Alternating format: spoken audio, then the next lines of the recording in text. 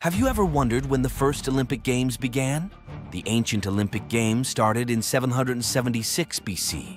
Koroibos, a cook from Elis, was the first recorded champion, winning the stadion race, which was about 600 feet long, and this marked the beginning of a passionate tradition of athletic competition. These games were held in honor of the Greek god Zeus.